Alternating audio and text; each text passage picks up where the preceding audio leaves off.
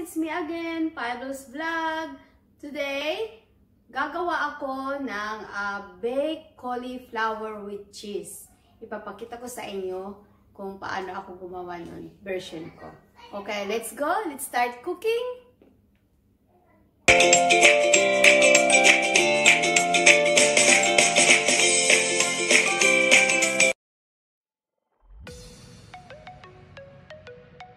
Ito guys, itong buong cauliflower, ganito.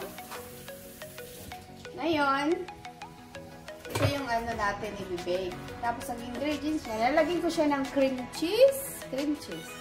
Ito na yung gamit kong ano, yung tawag na ito, brand. Kasi cheap siya. Masarap siya. Masarap din. Lalagyan ko siya ng mayonnaise. Nagahalo ko sila. Parmesan cheese.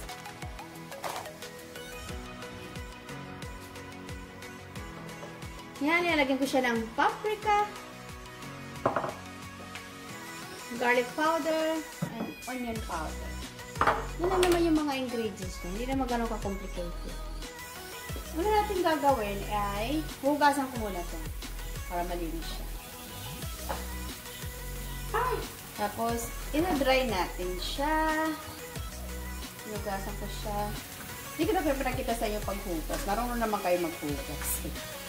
I-dry natin siya ng paper towel para mawala yung mga water.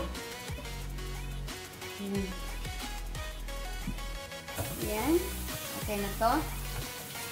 Dry na siya. Set aside natin and then we make the sauce niya.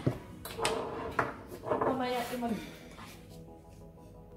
so, nilagay ko na yung cream cheese dito. Tapos i-mix ko siya. So, siya i-mix na. Ano lang.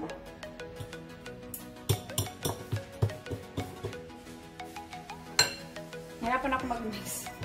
Gamitan ko siya ng mixer mamaya. Para mas mabilis. I-add natin mayonnaise.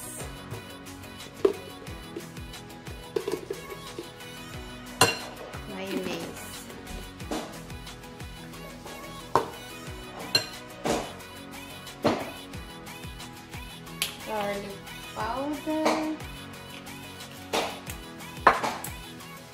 onion, paprika. This paprika is not spicy. Kulay. And then the parmesan cheese. Lagyan ko siya.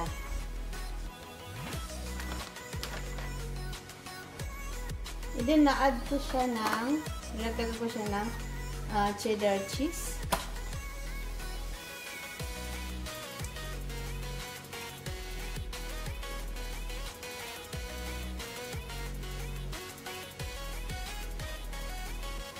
Ayan.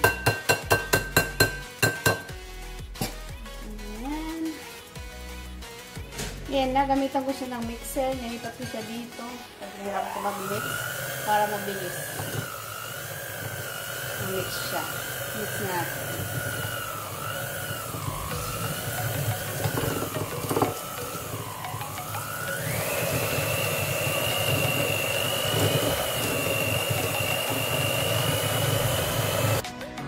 Hindi ko na siya nilagyan ng salt kasi maalat na yung cheese.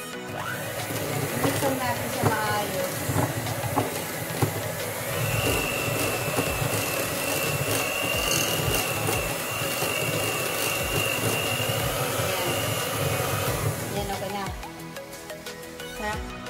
Ito na. Nabix ko na siya. Nilagay ko siya dito sa baking tray. Tapos nilagay ko siya ng oil. Ngayon, ilalagay ko siya ganyan.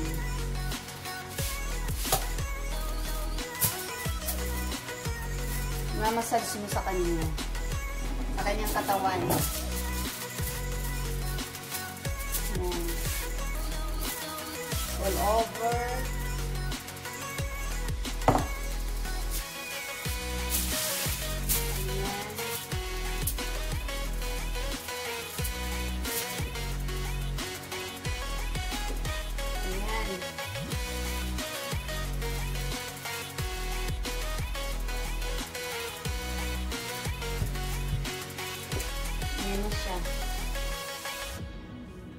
Yan. Ready na siya.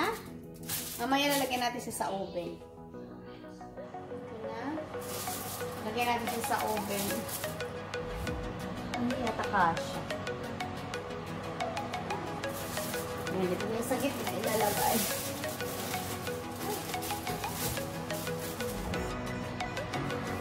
Yan.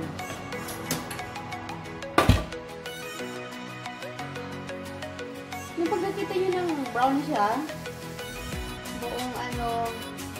buong broccoli brown na, okay na yun. Siguro mga 40 minutes. Ayan. Hi guys! Ito na yung ating cauliflower na binake. It's time to taste this. Okay, ito yung taster ko. Taster, yeah. Try to taste this starting, okay? And tell mommy what tastes like.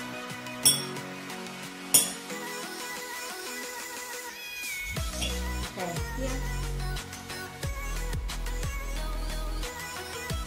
Ako naman.